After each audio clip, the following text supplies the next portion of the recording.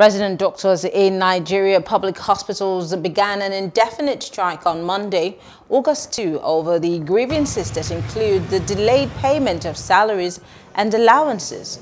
Doctors' Union said as the country faces rising COVID-19 infections.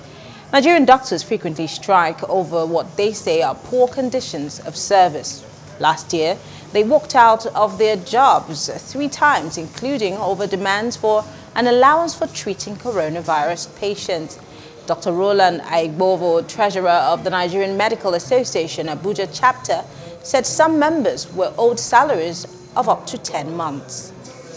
Some of our members are being owed salaries of up to 10 months, some up to 8 months at the state tertiary institution.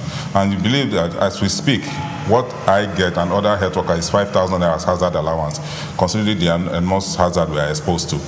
This, we believe that even federal government is playing politics with it, with the issue of the improved hazard allowance, which is not proper. Thinking about the third wave and the Delta variant. But the truth of the matter is that there's no better time to say we want to proceed on a strike action, because we can only give our best if all the enabling environment is provided, and that enabling environment include our welfare, which borders on remuneration that is due us. But they need to consider the plight of the masses. People go to government hospitals to access cheap services. If they're not there, who will take care of them?